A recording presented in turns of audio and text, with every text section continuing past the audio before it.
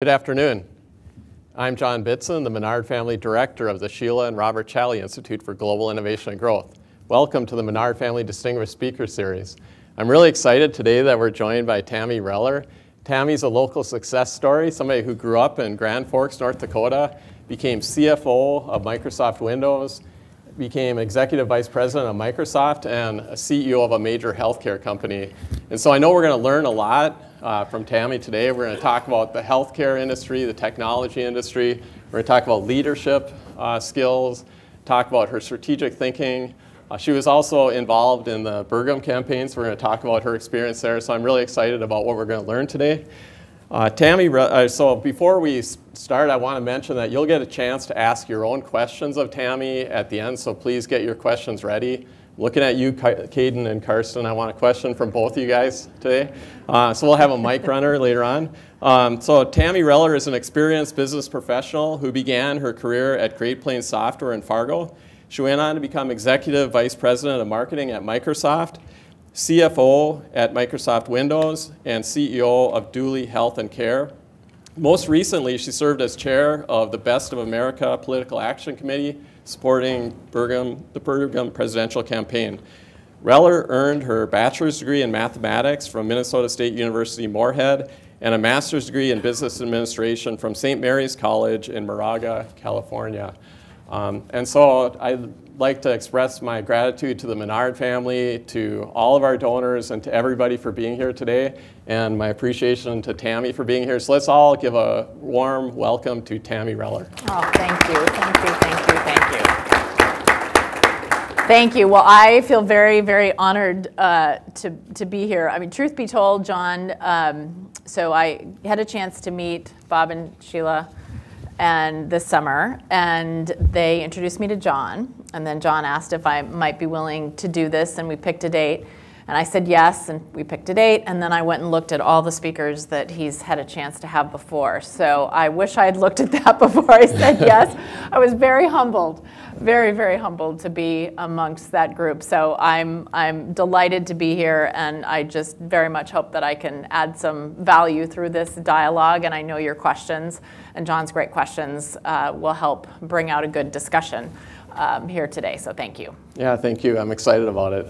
And so I know you made a long trip today in not the best of weather. You probably would have preferred to come on, when it was 58 a few days ago. But anyway, so all good. But thanks for coming. So I think I'd like to start out again just with the success story. So again, you grew up in Grand Forks, had a very successful career in both technology, and still have a successful career in healthcare. It's very inspirational to a lot of people, and I wonder if you could just maybe talk a little bit about your story, your background, growing up in North Dakota, and what it meant to your life and to your career.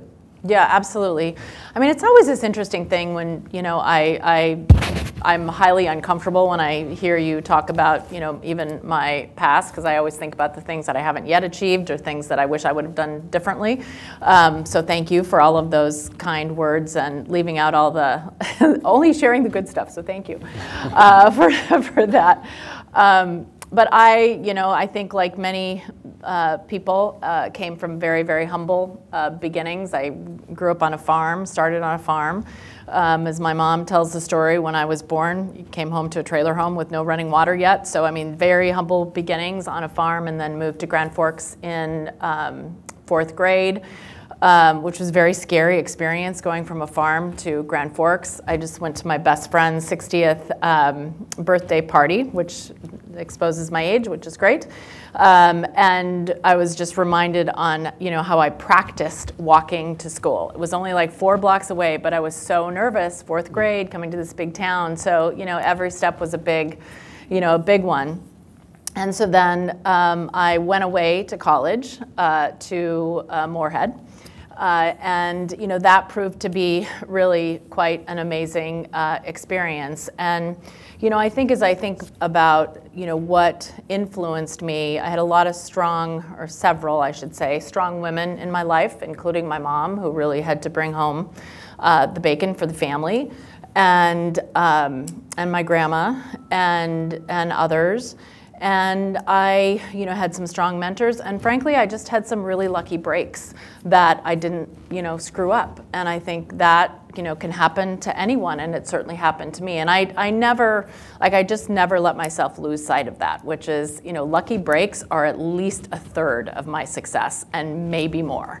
And so, look for those, take advantage of those, don't feel guilty about those. They really can be part of it. So I had a great math teacher in high school who was a wonderful influence on me. And I loved math, and so that's what I decided to major in, because I couldn't think of anything else that made sense to me. And then, my mom, I was a first generation college student, and my mom saved up enough for 1 year, but then I needed to pay my way through the rest of school. And so then I, was at the student union at Morehead State. And, back then, that's where you studied, that's where you got your information, and, sort of one index card, changed my life, recipe card, index card. And it was for a receptionist position at Great Plains Software at a time when the word software wasn't a common word. I mean, I had to think about it, try to understand, okay, what are we talking about? So anyway, long story short, I became a receptionist at Great Plains Software, and then, ultimately, didn't leave. Yeah, that's awesome. And so when you started at Great Plains Software as a secretary, did you think, well, this is a great college job, or did you start thinking, like, maybe I'm going to have a career, or when did you start thinking, I guess, maybe I'm going to have a career in this? I didn't think, I didn't probably even think about the word, I know I didn't think about the word career, because what I did know is I loved the people, and I loved sort of the business of it. So I went from being, the receptionist to really being a project manager, helping now Governor Burgum, with a number of different projects, so got to know him, maybe a little bit better than I would normally in that type of a position. I was employee number 35, so everybody knew everybody, let's be clear. So, but then I needed more hours to be able to make more money, and so then I became an intern, which back then really just meant you got paid less than other employees in the accounting department. So I was in the accounting department of an accounting software company, sort of learning the business, and I just loved the business of it all. But then I was going to go and get my master's and become an actuary is what I was going to do, and I was all set to do that. I put in my notice, and then Doug said, hey, we're opening up a sales force. We don't have any salespeople. Go anywhere in the U.S. you want and stay with the company. And so that's what I did. And my fiance and I moved, now husband moved to the Bay Area. And not even really realizing that it was a Silicon Valley. It's just the only place I'd ever flown in my life before then. I had an aunt and uncle that I could stay with. And so, that's where I moved. So no, I really didn't think about it as a career. I think what I did do, whether purposeful or not, is to take advantage of that lucky break, and just got as much out of that job as I could. Yeah, I think that's important. I think we all have those breaks, and you have to see them. Well, first of all, recognize them, and then also take advantage of them. Right. So, yeah. So I had read a story about Doug crashing your going away party. So is that when he talked you into taking this new position? Yeah. Like, it was actually at your going away party. It was, because he hadn't, I worked, for someone who worked for him, so he wouldn't have known that I was leaving. But there was a gathering, and he joined the gathering, and that's when he said, instead of you can always go back and get advanced degree. You can always do that. Why don't you try doing this? Because I had also, done some sort of semi-sales, just even, given that I knew the software so well, they would pull me in to talk to customers because I use the software every day, so they'd pull me in. So I had interaction with customers, and so I'd shown some signs that I, could be a normal person with customers. And so he's like, "Why don't you, go out and do this?" So yeah, that is a great story. Yeah, it is. Yeah. So I'm interested. So you had a very successful career in technology, going 20 years, in technology, and then you shifted to healthcare. So that's a very interesting career move to me. And so I'm just wondering, can you talk a little bit about what went into your decision to move from technology career to a healthcare career?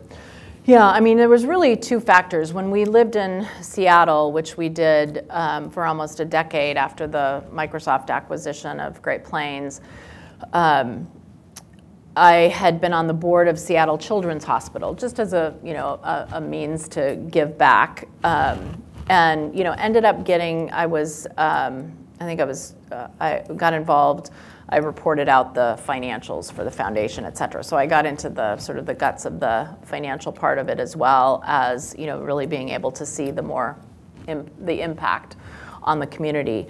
And so I did get interested in healthcare in Seattle just a little bit, and then wanted to move back to the Midwest for family reasons, and then got an offer from United Health Group, which really is one of the preeminent employers certainly in the Midwest, but I would also say nationally and internationally. And so it just all came together, and you turn 50, and I'm like, okay, I think I want another big thing, at least one other big thing, another experience. I mean, it's fascinating. When I had been interviewing at United Health Group, which even was a really short process because, I knew some people there, et cetera, it was the first time I'd interviewed for a job since I was 19 years old, trying to get a receptionist job. Like it just gravity had kind of taken hold of my career. So it was actually kind of exciting to go through that decision process. And so, yeah, that's how I ended up at United Health Group. And I really fell in love with healthcare and loved that organization. Yeah, awesome. So are there things you've learned in technology in your career, being in a technology career, that maybe you applied to your work in the healthcare sector? Yeah, for sure. I mean, I do think that, if you look at technology and you look at healthcare, especially speaking to, a number of students, is, both are really amazing.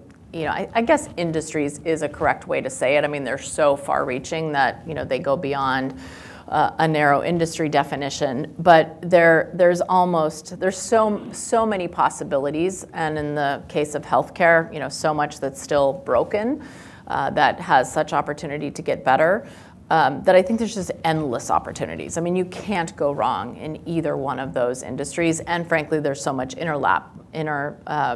interconnections between healthcare and technology. So I feel like whether it's business models, whether it's scaling, whether it's ecosystems, like there's so many ways that I was able to apply.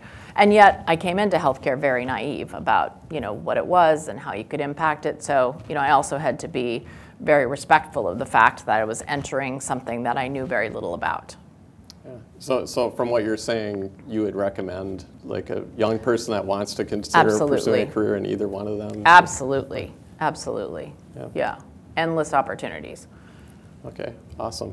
And so I have a question. So both the healthcare industry and technology industries, and a lot of industries require an innovative mindset, entrepreneurial type mindset. And so how do you foster an innovative entrepreneurial mindset in the teams that you work with? Yeah, and I'll maybe speak to both, what I've done and maybe just what I've seen done in other companies and teams more generically. But from what I have experienced, I think there's two big elements to it. There's a big cultural element to innovation, and then there's more of a system and process side of it. And I think both are equally important to the equation. On the culture side, you have to have an organization that's willing to fail. I mean, if you're not willing to fail, and if if it's a very punitive culture, which there's plenty of them out there, it's not going to foster innovation, because people will not be afraid to innovate and therefore potentially make mistakes because they know there will be negative repercussions. So I think that's a big part of the culture, and that's maybe more the negative way to describe it. On the positive side, it needs to be a culture that asks for ideas, welcomes ideas, allows conversations to happen where ideas can flow and be added upon and augmented and changed, and discussions can freely happen. So I think there's just those super important cultural elements, which does start with leadership. Yep. Which I know you and I will talk about that as we go. So I think that's a big part of it. And then on the system side of it, it differs, and there's not one right answer, but is there a budgeting approach where there actually is dollars that can be set aside or can be bargained for to invest in innovation? That's a big part of it. Sometimes zero-based budgeting works for that. Sometimes there's other mechanisms that work equally well. But is that a part of the organization? Second, you might have teams or roles that are dedicated, or some organizations that doesn't work well, and that backfires because then it doesn't happen, in the team. So I think just making a decision about how structurally you're going to set up to, have innovation happen. So I think if you come at it from both those angles, you can ensure that innovation, happens. And then there's a lot of tactics that, can spur innovation, challenges and, code-a-thons, et cetera. So do you signal to potential employees? Is there a way that you signal to them that this is going to be a culture that, is not punitive and, encourages innovation, and that we have these various processes in place to try to foster innovation? Do you try to do that? And I'm wondering, on the other side, this is a long question, but also how do you try to identify whether the people that you're hiring maybe have an innovative mindset? There's no easy answer to those questions. I mean, I think on the first one, I think you have to state what you stand for as a leader, as an organization, as a leadership team. And then you have to walk the walk. I mean, you have to give that time, and it has to sink in, and you have to be true to that, and you have to just live it every day. And I think that's where, and that can definitely backfire if you've got sort of these set of principles, but then actions and what you reward. In particular, what you reward and who you reward is different from those principles. That can really, backfire. So I think that, the tightness of that loop needs to be, really, really strong. In terms of what to look for innovators, I think it comes in a lot of different forms. I mean, there's super creative people, but then there's more methodical people, and all of that, can work. So, I mean, I believe that many different skills and personalities are capable of innovation. I don't think there's sort of, hey, that person's innovative, that person's not, because I think that the environment can draw out innovation from really smart people with great experiences. So that's where I think leaders and the systems that they create around them can make a very big difference.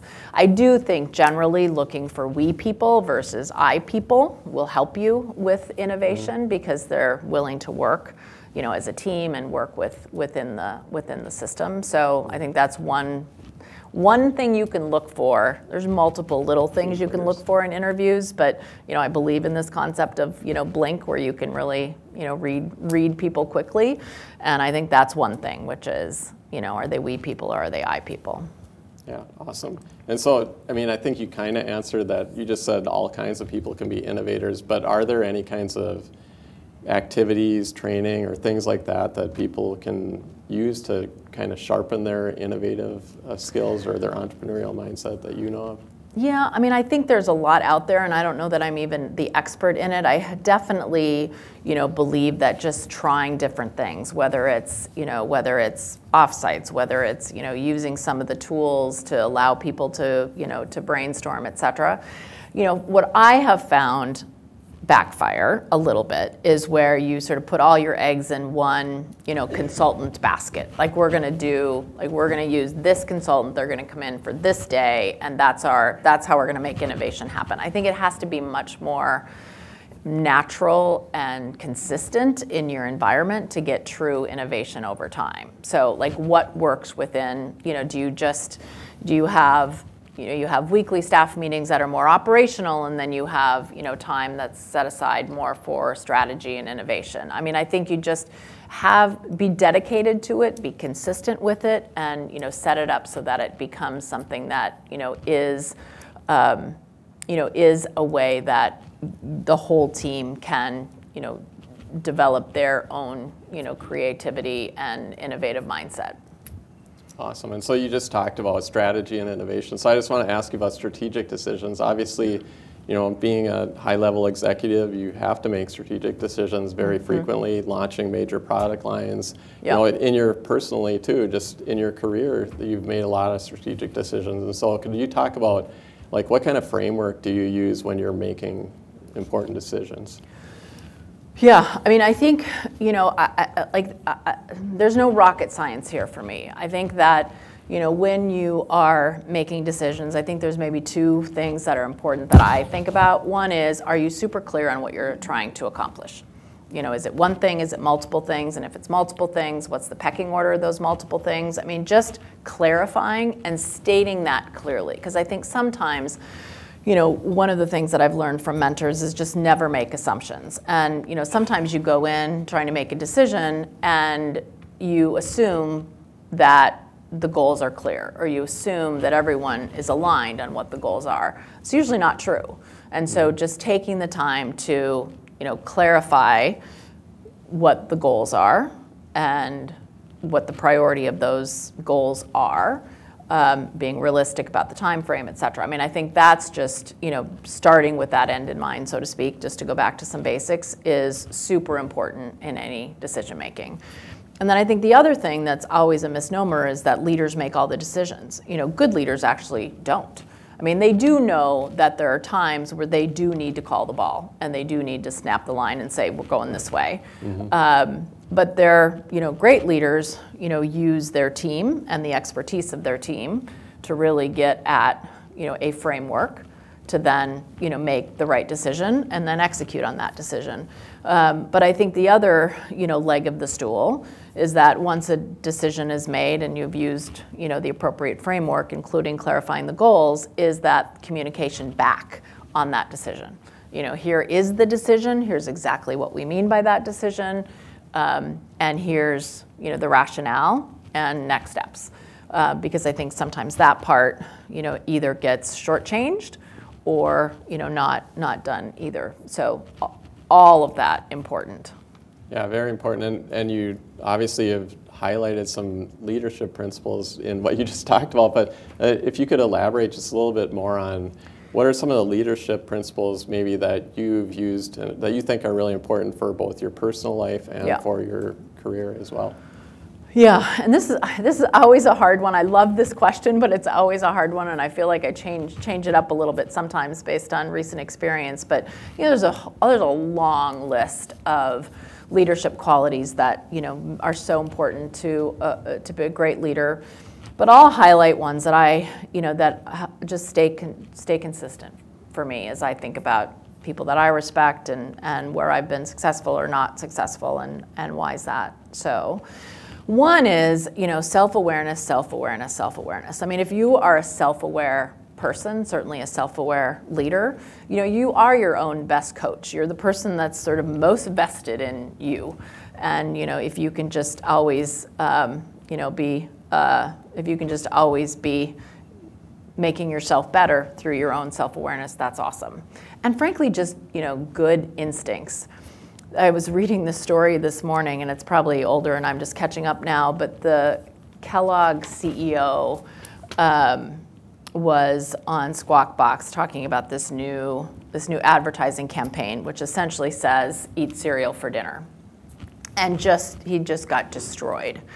And I'm like, okay. I just thought to myself, how did that happen? How did that happen? And the reality is it probably happened because, there was some great market research that the team did that said, hey, if we can because the whole idea was eat cereal for dinner. If you're in financially hard times and you can't afford dinner, have cereal.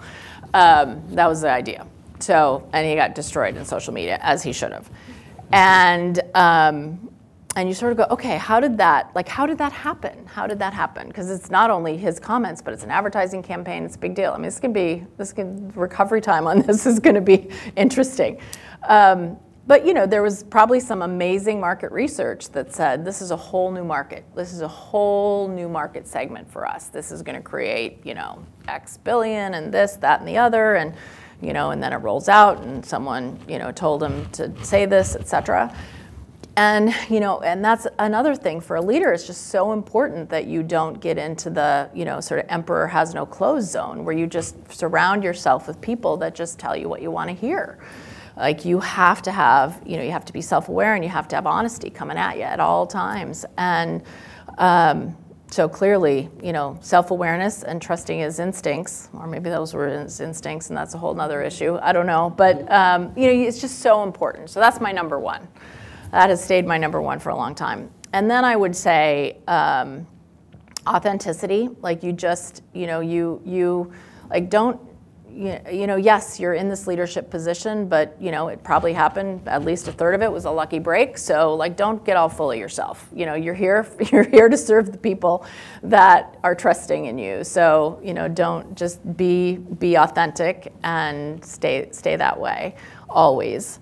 And the other one I would say is transparency. Yes, sure, there are some things that you can't be fully transparent on, but be as transparent as the situation allows. Like it pays dividends all day long. And then communication, like you have to be a strong communicator. And it doesn't mean you have to be perfectly eloquent or perfectly motivational at all times. Good communication comes in many forms, including from introverts. But you have to be a communicator and dedicate time to that. So, there's more, but those to me are the ones that just always stay consistent. I think that's awesome because those really kind of all go together. They do. You communicate more, you're going to be more transparent. Yes. If you are admitting mistakes, okay, you're more transparent, which makes you have more humility, be more authentic. Anyway, I think, and then you surround yourself with no people then, is what you're saying, right? You don't surround yourself with just yes people, right? Okay, that's awesome. Yeah, I like all those are good. Yeah. Awesome. So I want to just shift gears a little bit, and I just want to ask you, so you've had a career, in healthcare now, but you had a 20-year career in software, and I know that the software industries and STEM industries in particular tend to be very male-dominated. And so could you just talk about some challenges that you encountered being in technology as a woman? Yeah, and I think, the good news is things just keep changing and, getting better. What I found is that, I didn't like the numbers, meaning just the percentages of, women in those roles. Although at Great Plains we had, Kathy could keep me honest on this, but we had, I think 42% women at Great Plains at the time of the acquisition by Microsoft. And again, so what's the lesson? Be intentional. If you're intentional, it can happen. And like we all felt like one big team. There wasn't, women versus men. And so then more macro, when I look at Microsoft, the numbers weren't, any more impressive than the rest of technology. They weren't worse, but they weren't better. But the environment was not one where you couldn't succeed as a woman. Were there moments, et cetera? Sure, but I would tell people that I started talking louder when I went to Microsoft, and I actually did, because I just felt like standing up in a meeting or talking louder. I just assumed it would be a little harder going from Great Plains to, Microsoft as a woman. So I did think about some techniques. Did I really, really need them? I don't know, but I did, use them. And I think that's maybe the, one lesson, which is know your environment, be cognizant of your environment, and are there some tools, authentic tools, I'm good with talking loud, that you can, use to make yourself, more, more effective. I remember I was mentoring this just incredible woman who was rising in leadership, so a young leader. And, she was more slight and had a softer voice. And and she just was so frustrated because she felt like she just couldn't get herself heard. And Microsoft is a culture where, it's intense, and people talk over each other and don't think twice about it. And, it's an intense, and that creates some good things. It creates some challenges.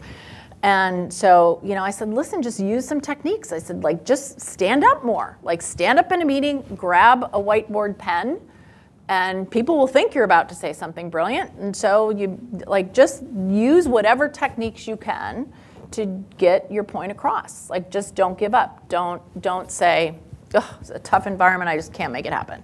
Like, figure it out. And I think that's, that's one thing.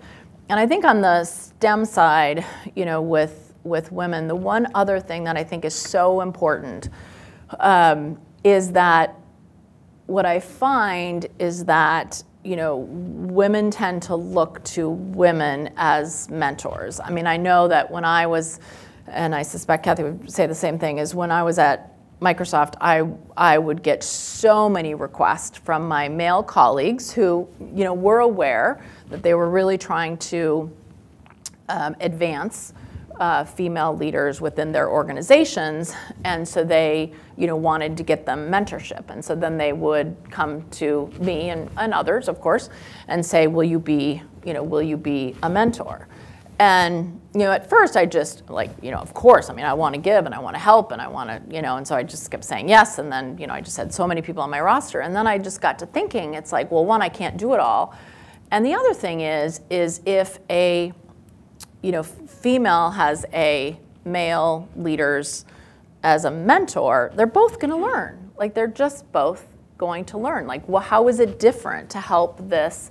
And so then what I would say is, no, I will have, I'll do sort of a coffee mentorship, a one-time mentorship with anyone, but, find a male mentor, because we need to have more of that, because then it will be much more systematized, because statistically speaking, still was 2/3 or more male leaders across the company. And so if they just felt more comfortable, helping females advance, it would make a very big difference. So has that been successful? I mean, yeah, it was. Okay, I mean, it was at the time, it definitely, right. But, I don't know how broad that is currently. So you talked about leaders. I'm just curious, so the percentage you said of people that were women at Great Plains was 42%, probably at Microsoft. Unheard of in technology. Like 25% or yeah. so? Okay, yeah. And so that was an intentional thing by Doug Burgum to try to. Okay, yes. That's really cool. And one other thing is, so when your mentee started going to the whiteboard and stuff, did that work? Did that She said it did. Okay. I wasn't in meetings with her, so I don't know, but she said it did. Okay. Gave her some confidence. Awesome. And more than anything, it's not like that specific technique, but I think it was, feel empowered to figure out what techniques will work.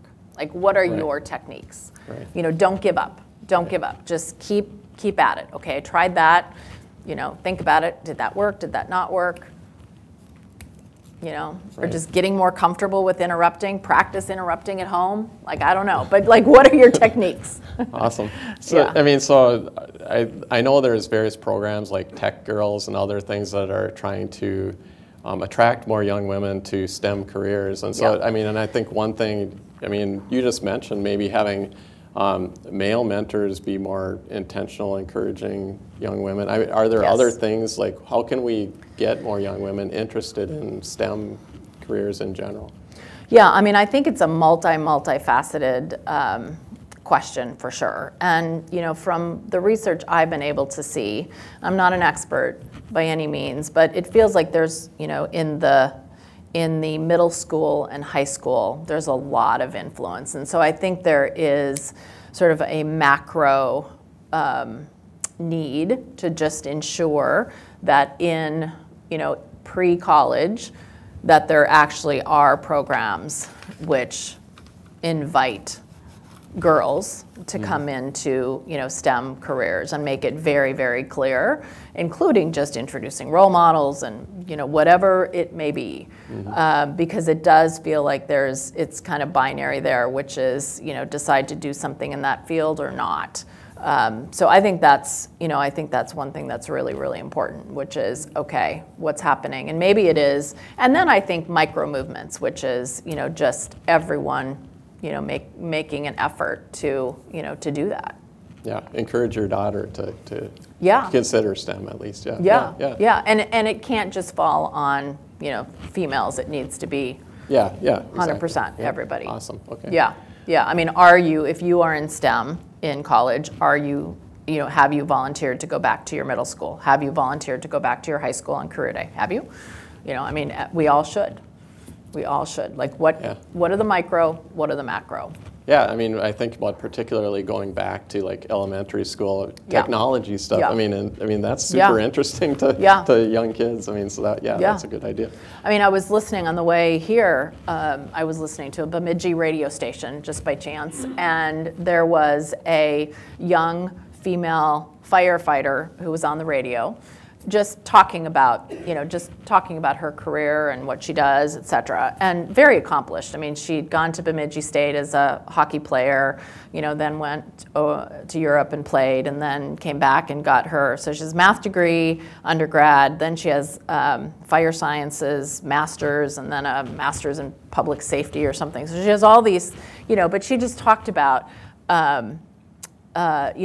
how this career just really, you know, suited her, and it was definitely more of a, you know, man's world, but, you know, the other firefighters embraced having her there, and, you know, I mean, but I think the thing that most motivated me about it and inspired me was the fact that she was willing, you know, she wasn't the greatest public speaker, but who cares? Like, she was willing to, like, put herself out there, you know, go on the radio and talk about it. Now, do I think she will have an influence on, you know, young girls? Absolutely. Like that, you know, so that's, you know, somewhere between micro and macro, right? Which is you know, she took a micro movement, but, you know, had more of an impact. So I find such inspiration through people like that.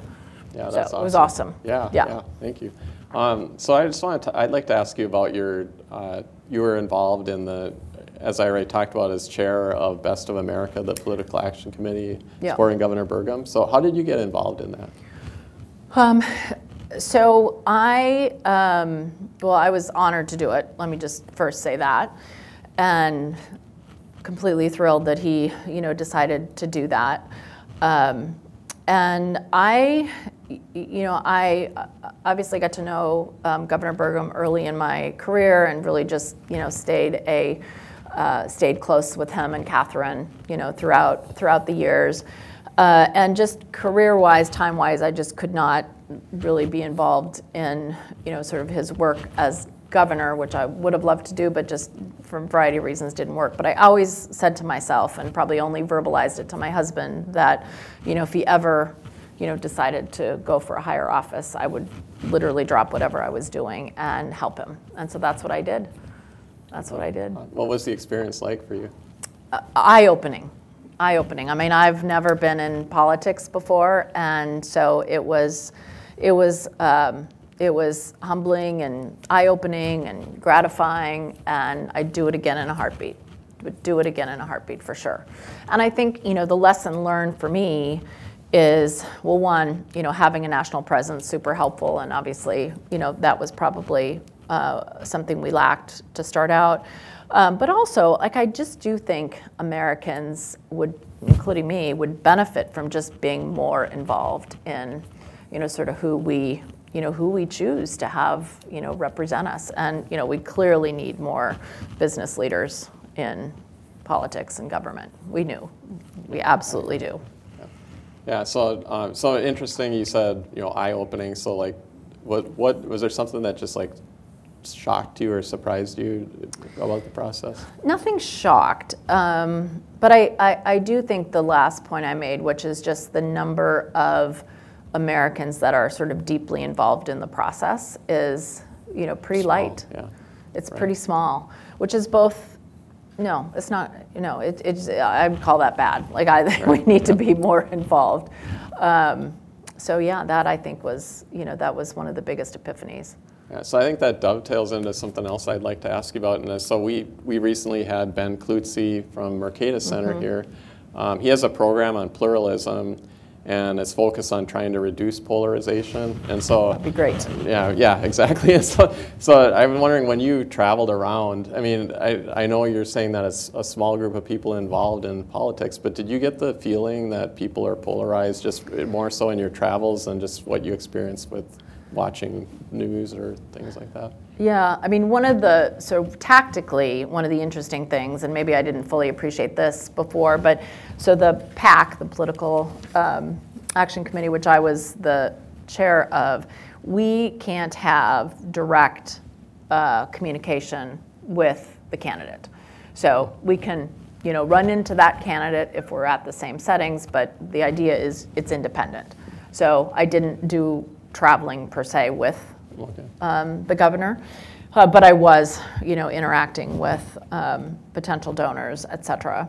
So I'll maybe talk more, more generically. I mean, I think just the overall, I'd say rhetoric in politics has just become the norm here in, in the U.S. and, it's maybe falls in the category of, it is what it is. But, I think we as humans and we as Americans, seem to, we like to blame the media, but honestly, like the media wouldn't do what they do unless we consumed it. And so, I think we need to be less attracted to the noise and the drama and more grounded in, what we actually need in terms of, policies and where we want to invest as a country and be more involved that way. So I'd love to see us be more involved pragmatically and, less involved in the drama circle.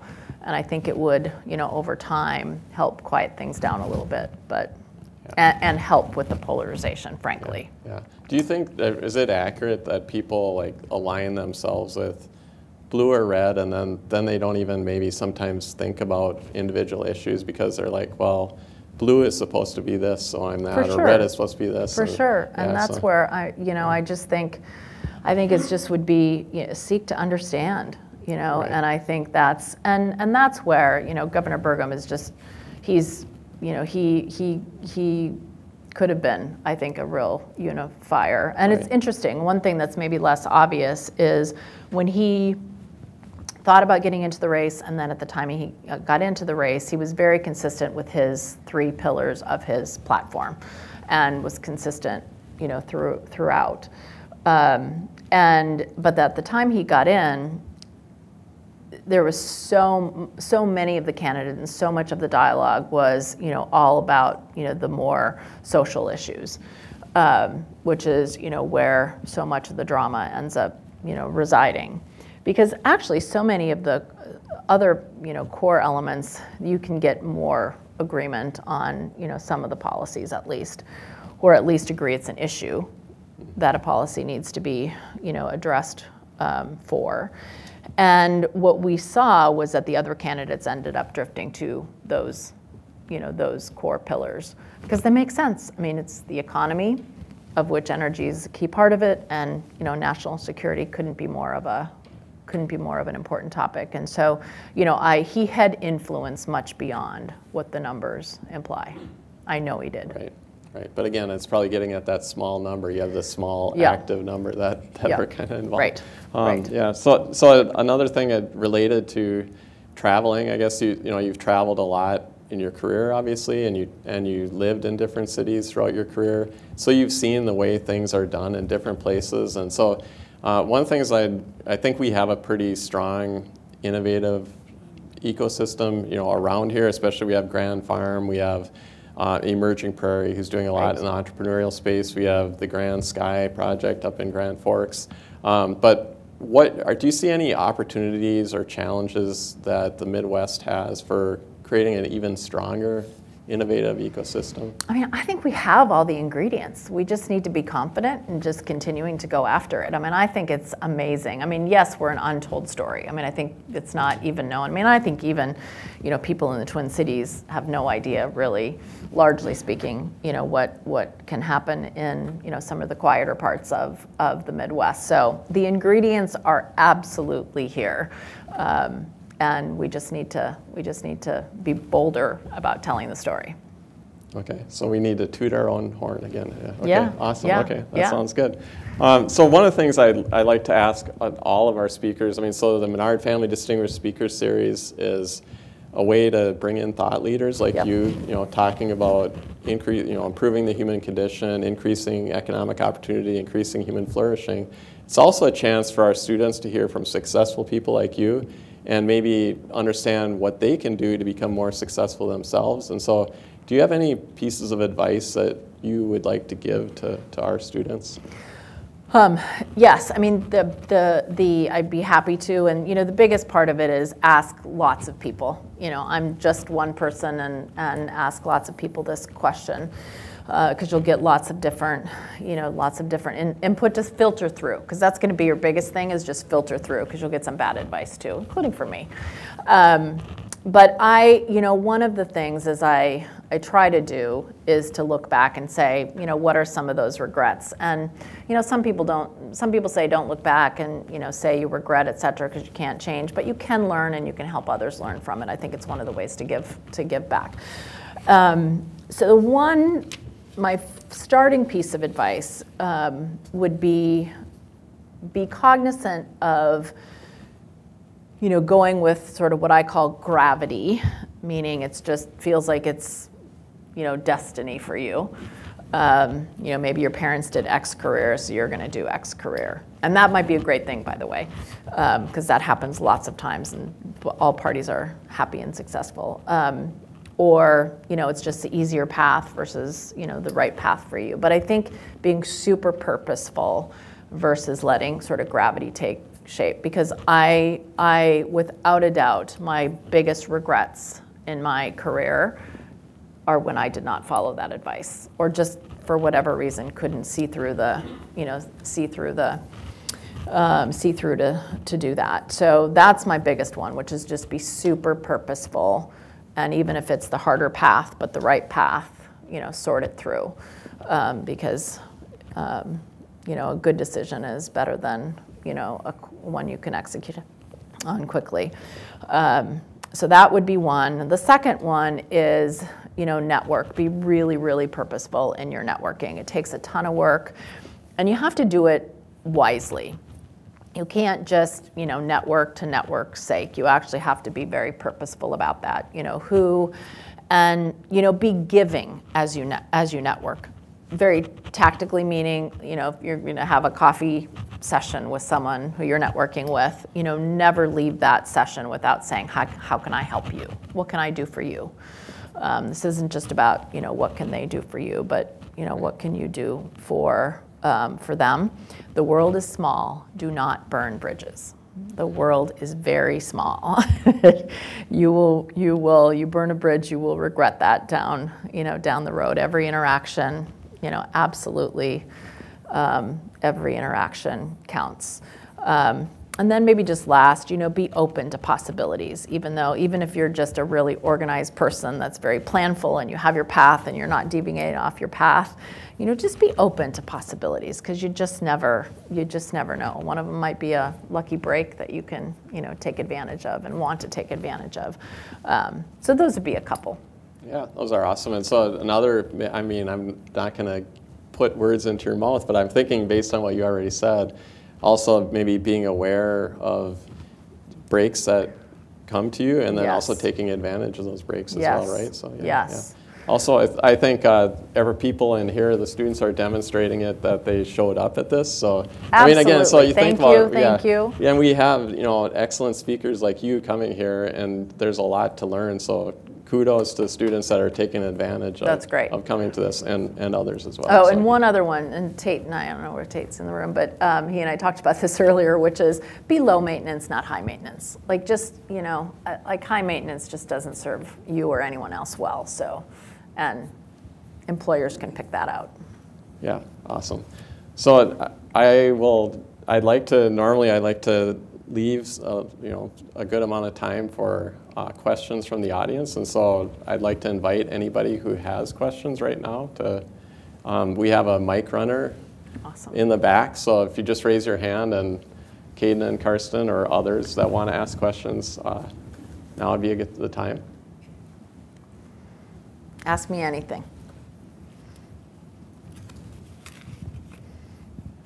Thanks, Tami, for sharing with us. Absolutely. One of the questions that comes to mind, you talked about a third of it being lucky. The other 2/3 seems to me is hard work that you're putting behind that and preparing yourself to take advantage of that luckiness. Just curious, as you look into your future, is there a book in the future to share those things with people?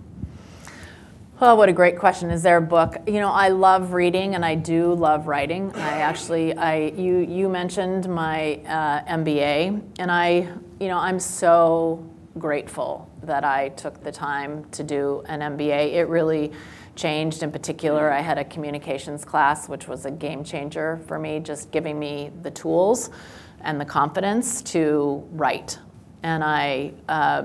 And you also connected the dots between communication and transparency and authenticity. And, so I think just being able to, to write. One of the things that I did, my first job at United Health Group, I was initially going to go to United Health Group as a executive in residence, which sounded really lovely because Microsoft was, like, it was a hamster wheel. Like, it was a lot of hours and a lot of intensity, and I loved it all, but it was exhausting. And so, but then they needed someone to be the very first chief marketing officer they'd ever had at a sort of the new, now bigger division of United Health Group called Optum. And so it was a first-time role, and really had been a deprived function of marketing, et cetera.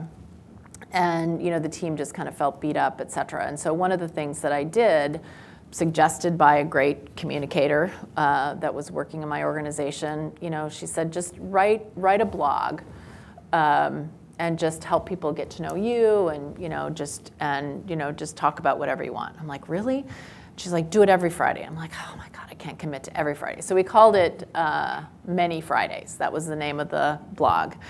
And I actually, it's a highlight of my career, just being able to write that. And it was just musings. It was, I wrote about Taylor Swift before Taylor Swift was who she is today, because I just learned so many things from her, as a then 25-year-old, really controlling her own destiny and handling these really tough situations. I mean, you can just learn from so many people. And so I tried to take just, lessons from other industries and put that into it. So it helped me understand just how much I loved to write and loved to find inspiration and learnings, from elsewhere. And it did help people get to know each other and me and the team, and was very, very effective. So long story short, I have no idea if I have the ability or drive to write a book. But I will say one of my dear, dear friends from Microsoft just released a book called Worthy. It actually has "un" in front of it, and she crosses it out. So it's actually Worthy. Her name is Jane Boulware. And I know her well. I know her story well. I know most of her career at Microsoft well. And I still was shocked how much I learned. And it was so humbling to see someone put themselves out there in a book. It's very raw and very honest. And so that actually made me think about the question, but most of me says, I don't think I have anything that interesting to say, but maybe I could come up with stuff. But anyway, I'm super respectful of people who have done that. And I actually, one of the questions John was thinking about asking is just, who do you find inspiration from? And I just really try to find it everywhere. I love reading autobiographies. I just think there's so much to learn. And I was trying to think, I love learning from artists and athletes. And I'm like, why do I like learning from them so much as I like learning from other business leaders? And I think part of it is, artists and athletes, they can't fake success. Athletes, you're kind of done. You're successful until you're not, and then it's over. It's just very obvious. Where I think business people, you can probably fake it longer, if I'm honest. And so I like that part of it, you know, and it's just super interesting. So I think there's, you know, inspiration everywhere, and you know, I have a little more downtime these days, and I'm just super grateful to be able to, you know, read and consume and appreciate the written word that much, you know, that much more. Barbara Streisand, she wrote her autobiography. It's like 950 pages or something. I mean, I was committed to get it done, but like, wow. Yeah, anyway, did I answer your question? I don't know, is the short version. But thank you for even thinking that I'm worthy enough to consider it. So athletes automatically are transparent, right? Because they can't fake it, right? Yeah. So they can't. Yeah. So that's maybe one of the big reasons you admire them. Yeah, that's awesome. Yeah. Cool. Okay. Yeah. Hi, my name's James Caton. I'm an assistant professor in the Department of Agribusiness and Applied Economics. Excellent. And for several years now, I've been teaching students economic computation, where they have to learn some programming skills, statistics, and it's really a crash course in everything they need. And what I'm noticing in the last about 2 or 3 years, especially since ChatGPT emerged, is that the demands for students to be really successful are greater and greater. And I would say that's happening at the same time in the last few years. I think the year experiment to experiment with remote learning and all of that had actually put young students in a much more difficult position. So what would you suggest for a student who has to deal with these new challenges? There's so much opportunity, but it seems sometimes like maybe there's a rung or 2 or 3 in the ladder that's between the student, the young person, let's say, not just students, the young person and the opportunity. Yeah, wow, that's a packed, excellent question, of which I don't have a great response for. I mean, I think that there's definitely the last several years, you know, whether it's young people who are, you know, just getting into college, or whether it's frankly young people in their career, they're definitely, even students, even young professionals and young students who wouldn't be naturally introverted, you know, have really started to become more introverted just based on that. You know, so maybe one piece of advice is, you know, put yourself out there. Like, you know, don't text if you can talk. Don't, you know, just be that much more human. You know, yes, learn the technology, leverage the technology, et cetera, but there's still always going to be, you know, such an important human element to it. And then I think I'll bring back, you know, some advice I had before, which is just be very purposeful in, you know, where you're trying to go. Because, you know, that said, if you have to be that much more deep in whatever field you're going into faster, you know, then understanding, you know, what skills you need to pick up to get there, more important than ever. You know, maybe we're at a point where you can't sort of take the, you know, winding road or yellow brick road as often as you could, you know, during my time, which is to really explore. You have to be, you know, more focused quickly. The other thing that I don't know if this is directly helpful to this question or not, but you know, it seemed like for a time the trend was sort of hop between jobs. You know, get out of college, try this company, try that company, try this job, try that job, which, you know, in my parents' day, you found a company, you stayed with it, and that was that. And, you know, there's, in my point of view, just looking back and seeing the different, you know, the different ways, is there's huge value to finding a place that feels like home and being able to be there for a very long time. And, you know, sure, expand and grow and do all of that. But, you know, if you can find a place that can be home base, where you can continue to, you know, they invest in you, you invest in them, your skills, you know, continue to be challenged, and you know, that's a beautiful thing. And, you know, that takes some deliberate work, but, you know, that also, you know, can be, I think, a means to just make sure you're moving down the path and just always learning and having that learning mindset. So I feel like I did not give that question justice at all, and it was an amazing question that's going to haunt me for a while. So I may need to get back to you. So thank you. So while were we? Oh, there's another. Okay. Thank you for stopping by with us. Of course, I have a thank you. question. So I was looking at your LinkedIn and I saw that there was a 7-year gap between getting your bachelor and going back and getting your master's. And so you got your bachelor in mathematics and then you went back and got your master's in marketing and finance. And I'm currently a business undergrad right now. And as a student attracted to marketing and finance, do you think it was worth it? And do you think it served as a launch pad in your professional career? And if so, could you give an example? Yeah, it definitely, it was both, I would say it was equal parts skill and confidence, my MBA. So absolutely, without question, worth it. Absolutely, without question. And I did an executive MBA program at St. Mary's, and St. Mary's is a great school. And the executive MBA program allowed me to be with students that were like me, which was also super helpful because the group programs were just incredible. So that was amazing. And then very tactically, the finance courses and the communications courses, were just much more honed to professionals who had been, in the market for a while. So I think you've got to pick your program to fit what you're trying to do. Not all are created the same, and not all have the same.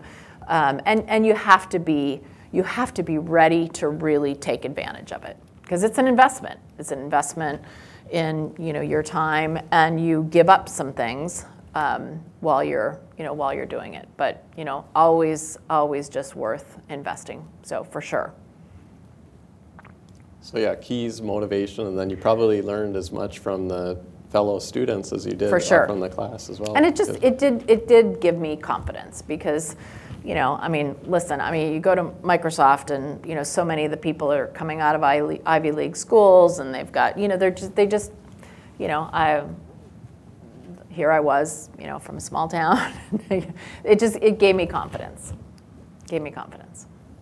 So I'll ask another question while we're waiting for somebody to, oh, never mind. Good. Okay. Hi, I'm Andrea Smith, and I'm on the faculty here in the College of Business. Excellent. And you mentioned I versus we in your organizations, and could you take a moment to speak to students who might be doing an internship or getting their first job after graduation, what it looks like to be intentional about being that team person and making sure that they fit that bill?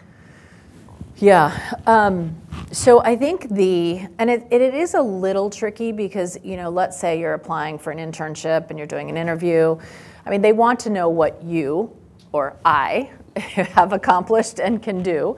And so you have to make that clear, while having, sort of a we mindset. And so I think it is as simple and yet maybe as difficult as weaving talking about how you contributed to a we success and how your specific skills, experiences, work ethic, whatever your pie chart of attributes are, contributed to this greater success. Because I think the key is just understanding that this person is motivated by both the individual and team success, and they understand how all of that comes together. So I think that's the key, which is just to really think through those examples and just be aware. Thank you. Ms. Reller, thank you for gracing us with your wisdom tonight. Oh, gracious. Thank you. I'm Dr. Greg Wetstein. I'm the principal IT engineer for NDSU, although it's kind of dodgy whether they'd probably want to claim me for most of the time. So I think they do. For the purposes of my question, I'm actually a founding member of an initiative called the Quixote Project, which is sort of an eclectic group of individuals who got together with senior systems architecture experience and national intelligence experience. We got together at the Fargo Brewery about a year and a half ago and thought we ought to try and save civilization as we know it. Oh my goodness. So far with mixed results, but entrepreneurs are always optimistic. Because of innovation and technology innovation, and you were witness to that through your career, we've placed ourselves in a somewhat unenviable position where we've crafted the infrastructure that we depend on for civilization on top of what has probably been charitably regarded as technology Swiss cheese. That was borne out, I think, December 31st. Christopher Wray and Jen Easterly were up on the Hill, and they testified that foreign adversaries have positioned themselves in the critical infrastructure that controls water, electricity, gas, everything that we depend on to get up in the morning, for the purposes of either destroying it or disrupting it, probably in concert with international military action. And that was actually probably a result of an unreported issue in December where there was a need to throw those adversaries out of the water management system of a major United States city. So my question in sort of a roundabout way is that the Department of Homeland Security, in concert with that testimony, came out with recommendations to the various involved industries: use good passwords, change your passwords frequently, make sure you know which machines are connected to the internet. The same thing that we've heard for the last 10 years. So my question to you would be, is there any prospect for entrepreneurial innovation to drive forth major advances in something like the technology industry that is just renowned for structural barriers due to network effects? Well, I'm sure the answer must be yes. I'm sure it needs to be yes. It needs to be yes. But I mean, you've highlighted, I think you've just accentuated the fact that there's just so much opportunity and need in the technology space, and cybersecurity is just, it couldn't be a hotter space, and it's a hot space because there's just a lot of gaps and a lot of need. And I think we just need to make sure that in the U.S. we're just fostering an environment where that innovation can happen, and we're putting all the right pieces in place to do that. I was just texting with a colleague last night who's in the middle of a cybersecurity issue, and it's everywhere, and it's not much fun. And when it gets even more tricky, as in the situations you describe, you understand the significance of it. And I've been involved in some in the past, and it's gnarly, and it's ever moving target. And so a big piece of innovation needs to be directed at protection, not just productivity and advancing our daily lives, et cetera, but just protecting the foundation. And there is a lot of good innovation going in there today, but is it enough? Probably not. So thank you for doing what you're doing, and please keep doing it. I guess I'll follow that up with a more positive question about innovation. So, all good. No, I'm saying, yeah. You're just balancing. So I'm just curious. So you have a unique perspective in both technology and healthcare. So, what do you see in the future for healthcare? Is there some innovation that you think might come out? I'm just curious about. Do you have any insights about something that has a lot of promise? Yeah, the thing I will tell you as students is if you get into healthcare is very addicting because there's so much that needs to be done, and it has such personal impact. And so if you decide to get into healthcare, it's not for the faint of heart, so to speak, and because it has lots of challenges and you feel like you have to hit a brick wall a lot, but it is very addictive and rewarding. So yes, there's so much opportunity. So I'll just highlight a couple things, and I'm guessing this will maybe resonate just given personal experiences, but quality varies dramatically, as with everything in that humans are involved in. Quality varies tremendously.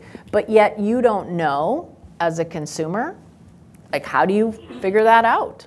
How do you figure that out? Still, most of us today, if you need to find a doctor, you're asking your family, friends, and neighbors. Really? Is that the best way? Trust me, it's not.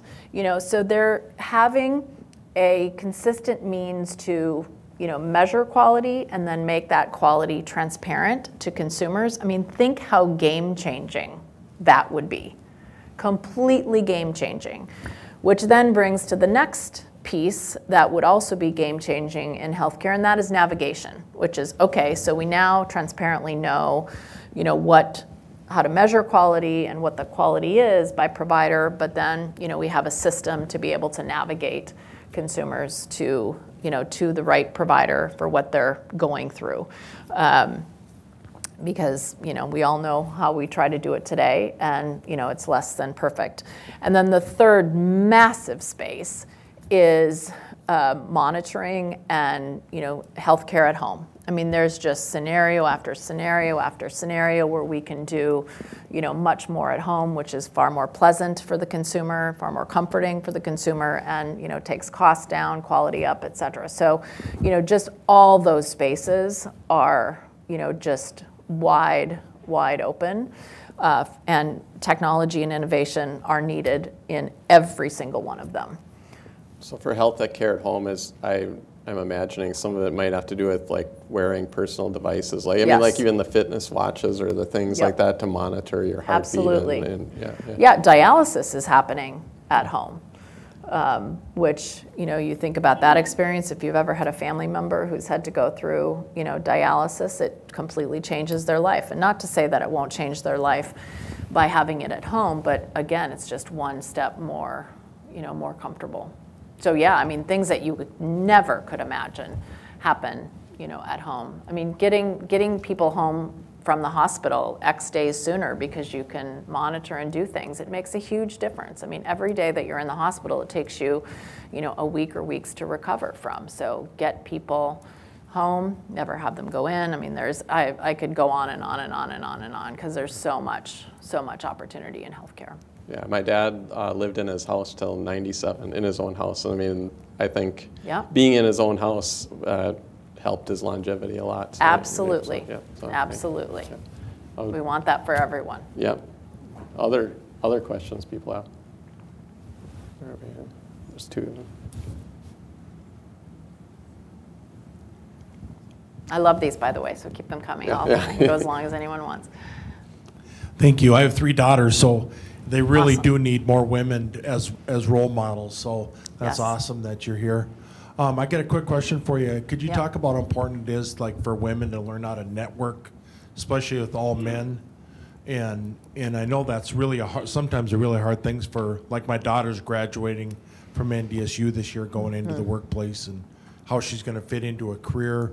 And for example, you moved to California and then to Seattle. Did your husband follow you, or did he move off to, you know, how you make all those hard decisions on whose career do we follow? Right. So, thank you. Great questions, and thank you for being a great dad and raising them and thinking about that. So, again, on this one, I could talk a lot, so you should cut me off, okay? You can talk as long as you want. So I have an incredibly supportive husband. Been married, we were just chatting about this. Because you know both of us, been married almost 35 years and have 3 kids. So when we both have careers, he's an architect, graduated from NDSU, as did our oldest daughter. She's also an architect. So we tried to do the 2-career thing, and I think there's a whole year neither of us really remember because it was so crazy with 3 kids and careers and traveling, and so he decided to be a stay-at-home dad and did that. And our kids have written many class papers about having a less typical, let me just call it, situation with a stay-at-home dad. My favorite story is our daughters did, this is a total tangent, will you allow it? So our daughters both did ballet in Seattle at this, you know, prestigious ballet school. They both failed, so it's not a big brag point, but anyway. And so you had to have a perfect bun to even be let into the classes, so perfect bun. And so he had to learn to make these perfect buns. And so they would come home from school, and so then they had to get ready to go to ballet class. And so he'd sit them in front of Squawk Box. And so they had to watch Squawk Box, CNBC Squawk Box, while he did their buns. And they tell the funniest campfire stories about him doing their super tight buns with all these clips and water and watching Squawk Box for 30 minutes. So they just have different memories than maybe if they'd had a more more traditional. So I do think that's very important for every family to sort of have their own their own path and pick that out. So then I'll go back to your starting question, which is, what do they have to do, and do they have to do something, different to network? And I do find, generalizations are tricky and can be dangerous, so I'll make some with that caveat, which is I do find that girls and women, tend to sort of caveat things more. This may be a stupid question, or, maybe this isn't, just like caveat how they have discussions, whereas boys and men just go much more confidently into what they've accomplished and their question, et cetera. And so I think again, I'll just go back to self-awareness, and if you can give your girls one big thing, which is sort of confidence and self-awareness. And I don't believe in the fake it till you make it thing. I don't believe in that. The confidence has to come from within. And so how can you help them do that? And I do think face-to-face interactions, just the basics of, I was so proud of our son. He was giving a younger kid some advice and going to this interview. And it was just so fascinating to listen to him, a 19-year-old, describe to this 16-year-old how to try to get this job at a golf course.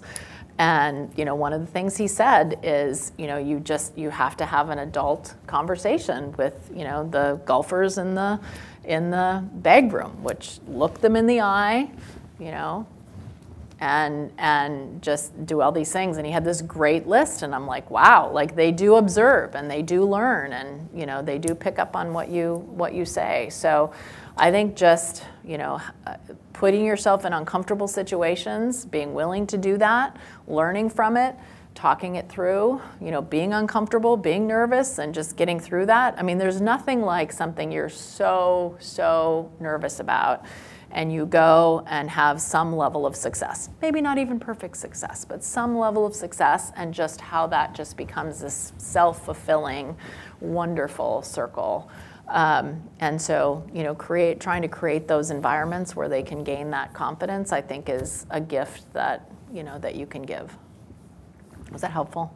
Yes, thank you. Okay, good luck. That's great. It reminds me of our daughters when my wife was at a meeting, and I gave them a haircut, and the only scissors we could find was their kids' scissors. So anyway, they tell that story, but didn't turn out as well as the story with your husband. Anyway, oh my gosh. So, yeah. We have a question right there. Yeah. Hi. I just got a quick follow-up question. Actually, John has asked this before, which is about the Midwest economics. Because you got such a successful career both in Midwest and in coastal area, so I'd like to hear how do you think about the Midwest economy, and what do you think, is there any advantage and shortcomings for the development for North Dakota, especially in those emerging industries? Yeah, I mean, I don't think there are any shortcomings. I mean, I think we have, the economy is doing well. We have talent. We have great institutions to, train and develop skills. I think I'll maybe say this, which is, it is, even if you don't sort of live somewhere else, move somewhere else and have another experience, find ways to, travel, build a network that's broader. Just find ways to see the nation and see the world and really see. And I think, sort of having that more global and national view, is an asset that we need to make sure. We can't be insular. Wherever you are, you can't be insular. And so how do we, that might be the one thing that we have to make sure that we, develop as we go forward. And in terms of, you said we need to also just kind of talk about the area more. And one thing we could do is if anyone took a picture on February 26th wearing short sleeves outside, just post that picture. Fargo, February 26th. Right. Overcome the perception about weather here. Yeah. Well, and I'm on a board, I'm on 2 boards, but one of the boards is SPS Commerce out of the cities. And one of the board members there is involved with the company here. And just, just hearing him describe just how surprised he was to learn about just because it wasn't him just bragging about this company, but it was bragging about, just sort of the environment that created this company. And he just, and that was his whole point, which is, even in the cities, we don't know about all the innovation that's happening here. So, I think we all took it as our personal responsibility just to get that word out more broadly. Yeah. We have an asset. Yeah. How many people have heard of Talus? If you haven't heard of Talus, so they're doing great things. You're right. Yep. There's a lot of stories that people don't know about the great things going on. Right. Other questions people have? Mike's coming to you.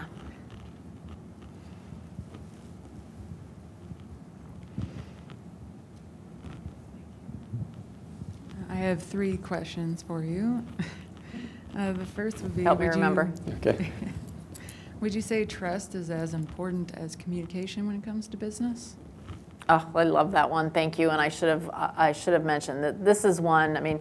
Governor Burgum has been a really important mentor to me, and so I'm trying not to make it all about sort of what I've learned from him, because I have learned a lot from others as well. But one of the things that he talks about is trust being a force multiplier, because if you can get to trust, it's a foundation where so many magical things can happen. Optimism is another force multiplier, but you think about the power of trust and optimism and just how important that is. So absolutely, without question. And again, you look at that question, you go, well, of course. But the reality is, it's not just believing it, but is that how you act every day? Do you do what you say you're going to do? Do you realize the world is small and every interaction does count, and you don't burn bridges and you seek to understand? And it's a lot of work. Trust is built over time, but it can be crushed in a second and with one action. And so, I think it has to just be, internalized and thought about it. And I'm embarrassed I haven't even mentioned it during this discussion, because it's that foundational. So super grateful that was your opening gambit. And the second and third question could probably intertwine, or the second might be answering the third one, but is there anything that you wish you knew earlier in your career that you know now? So much. So much. But the interesting part of it is, if I knew everything I knew now back then, would that have stopped me from doing some things? Probably. I do think my naiveness, probably allowed me to try things that I probably had no business trying. So it could be a beautiful thing as well. I think one thing that I wish I maybe would have appreciated more is sort of that gravity versus purposeful. Just being open but more purposeful in the things that I did, because I do think I would have made some different decisions, which potentially could have put me on a path that would have allowed me to have more impact sooner. For example, just even being a CEO, I wasn't purposeful in saying that's what I'm going to do that. I'm going to do that. Why? Did I not think that was why? I don't. I'm not even sure I could give you a great answer. But I loved being a CEO, and to just allowing myself to be in more positions, to have more impact. So I think that is a big one for me, just, being more purposeful and thinking about it. And it's this odd thing, because I've given that advice to, mentees along the way so many times, which is, just if you don't exactly know where you want to go and what you do, write it in pencil, because you can change it. But at least write it down and make yourself, decide how much deciding you want to do right now. And then you can, edit from there. And, I didn't always practice what I preached, So practice more of what I preach maybe is another thing I'd say. So another good one.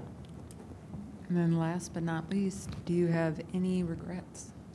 So many, I really do. But I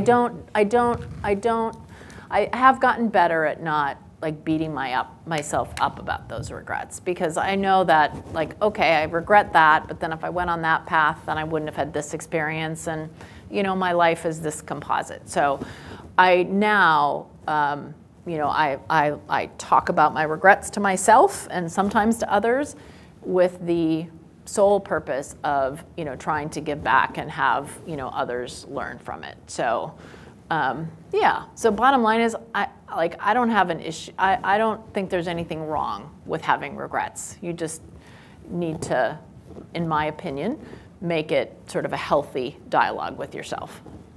Thank you. Yeah, thank you. Okay, well, this has been excellent. I appreciate you being here. This has been super inspirational. I've learned a lot. I know everyone else has. So let's please give one last round of applause to Tami Reller. Oh, and to all of you. Thank you. Thank you.